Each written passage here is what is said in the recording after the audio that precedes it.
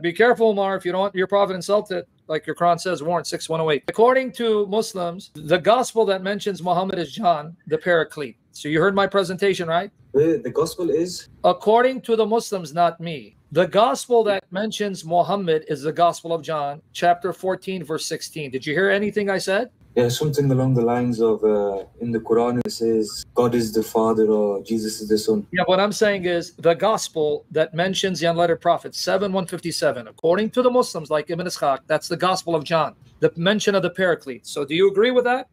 I'm hearing what you're saying. I'm not saying I agree with it. Okay, then, all right, let's say you put it aside. Then, okay, it says in 7:157 the Quran, there's a prophecy of the Ummi prophet in the Torah and the Gospel that's with them. What was the gospel at the time of your prophet that had this prophecy? Can I say one thing? And it's if you say keep on topic, you can, but speak louder. Go ahead. Is that a determining factor of whether Islam is the truth or not? Yes, because the Quran says one of the proofs of your prophet is that he confirms the scriptures in the hands of the Jews and Christians. Yes, because if he contradicts the prophet, I say that a lot. But does that mean they have to be preserved? Yes, because 7:157 says the Torah and the Gospel are there with this prophecy. Why are you changing the topic? It doesn't say they have to be preserved. Yes, it does. Because in 6:115, the Quran it says. Want me to send you out of here? 6:115 says there's no changing the words of Allah. Stop changing the topic. Where's the prophecy? Where's the prophecy? Am I allowed to talk again? No, you're not allowed to lie and imitate your God. You address the topic. The gospel and the Torah are preserved. They're not. Yes, according to 6:115. Go lick the black stone like the pagan you are. You see that? They can't answer. Where is it preserved? And I keep saying yes. 6:115. It says there's no changing words of Allah. Even Muslims use that to prove that the Torah has never been corrupted. Good morning. Good afternoon. So, did you hear what the argument was? This is why I want to ask you: is he mentioned there? Is he mentioned there in John 14? According to your Muslims scholars, yes, that's supposedly Muhammad. According to chapter 7, verse 157, it says, those who follow the messenger of the prophet can neither read nor write, whom they find written with them in the Torah and the Gospel. Then I go to your Muslim scholars and say, the prophecy of this Ummi prophet is in the Gospel of John, chapter 14, verse 16, where Jesus says, I will pray the Father, give you another comforter. So now can we get to the point? Do you agree? That one, 100% I agree. That is the... Only what, 50% you agree? Which 50 part of the 50% you agree? Yeah, I wanted to ask you to say... Can you stop asking me and tell me where the prophecy is? No, let me first find out something from you. Then I'll tell you. No, can you find out where the prophecy is before we send you first class to Mecca? Where's the prophecy? The prophecy of who? My goodness. Prophecy of who? Prophecy of your grandmother. Yeah, Muslim. Don't insult, man, if you don't want us to insult you. Where in the Bible is Muhammad mentioned? Isaiah 42. You sure you want to go to Isaiah 42? Yeah. So first of all, do you acknowledge then Isaiah is the Torah? No. But wait, the Quran says in 7:157, he's found in the Torah and the Gospel. Where does it say he's found in Isaiah? So do you want to now correct yourself? Do you agree the Torah includes Isaiah? No. Okay, let me try it again, friend. Let's have a decent conversation. The Quran says he's found in the Torah and the Gospel, not in Isaiah. So either you're going to admit Isaiah is the Torah, or you're going to admit you know more than the Quran. Which is it? He dropped. Why? Because you nailed him, bro. Okay, so now let's go to Isaiah 42. Can you show me where the servant is said to be from the tribe of Kedar? I know you're misreading it. Can you read that to me and show me where it says he's from Kedar? I don't say that. Because how do you know Isaiah 42 is about Muhammad in Arab? Where does it say it's in Arab? According to you, Allah sent Muhammad in the name of Allah to then reveal what Allah wanted Muhammad to make known. Jesus said, Father and he, the Son, will send the Paraclete, whom you say is Muhammad, in the name of the Son.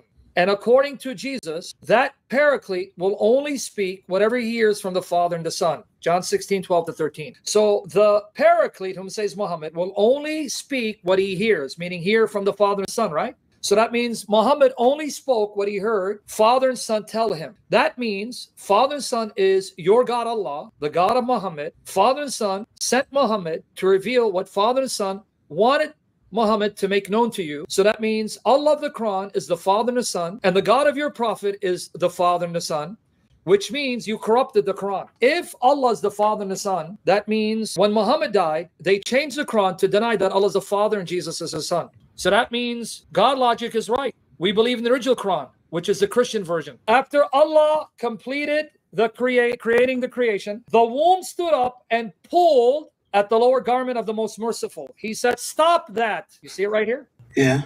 Okay. So why did you want me to show you? You thought I was making it up? It's right there. So my question to you, What you're reading God, right now is, okay, why is your God wearing a garment, an izar? is any other tafsir saying this, or is only this one? You just cherry picked one tafsir saying it. No, it's your prophet who cherry picked, because this is your prophet from Bukhari. So is your prophet a liar? Yeah, but you're emphasizing how It says izar, his garment. right. So why is your God wearing a garment? Okay, is this tafsir for hadith or It's tafsir for the Blackstone. Go lick it, you pagan. He just got done the whole time talking about the Quran, tafsir for the Quran over and over Are again. you Muslim? Alhamdulillah, yeah. Yeah, all ham to Allah. So can you answer my challenge? Explain Don't to me, manifest, man, because I'll insult your God if you manifest. Can you answer what my challenge is? can you explain this challenge? It's a bit confusing, kind of like your religion. No, bro. it's not confusing. It was very clear if you were listening. I wasn't reciting Quran. Well, sons of- Chapter 3, verse 55, 61:14 says that Allah gave Jesus' followers power to conquer the unbelievers, and he'd make them victorious till the day of resurrection, and they would not be vanquished. So from the 1st century up until the 7th century, before your prophet showed up, who were the followers of Jesus? What was their message? Because according to your Quran, they won and they would not be defeated. Name them for me. I booted him. So, some Shamoun, what do you have for us today? 355. You want to read it or want me to read it for you? Surah Al-Imran. Let me read for you. Read it slowly and loudly so we can hear you. Auzu billahi minash shaitanir rajim. He said, "Oh Jesus, I am terminating your life and raise you to me, and redo you of the disbelievers. I will exalt those who follow you above those who disbelieve until the day of resurrection. And then to me is the ultimate destiny of all of you. Then I will judge among you regardless of the dispute. Now, what did Allah say he'll do for the followers of Jesus in that ayah? In the ayat, Allah said He's going to. Well, He said, I will exalt those who follow you. Yeah. Exalt them. Yep. Okay, that's good. So from the time Jesus is taken till when? Till when? So they would be exalted, superior to the unbelievers. Till when? How long? He died. He died, right? How long? I just thought he died. That's not what he's asking. Your brain died. Your brain died. Okay. How long would the followers of Jesus be exalted over the unbelievers? I can insult to you. Hope you know that. No, don't worry. It's okay. Don't be insulted, because you're an insult, because you're not answering the question. If you insult me, I will insult you. How long will the followers of Jesus be exalted? Till when? Okay, let's read the verse in context, right? Can we read the verse in I context? want to give you one more chance before I send you to Mecca. You read it. Exalted till when? Read from up, so we see. Exalted till when?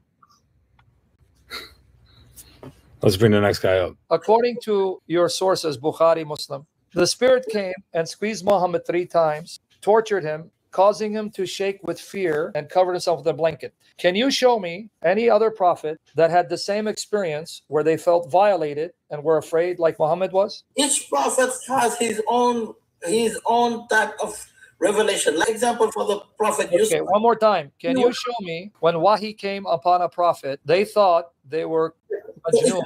And What you're asking me is that I tell you. make sure when you see the Blackstone, say hi to the Blackstone, lick it. You heard what my 2 challenges were or no? The first one is King Solomon. King And Solomon, I'll give you $10 million to show me that Solomon manifested like your prophet. brother, that's your answer. Solomon thought he was demon possessed like your prophet.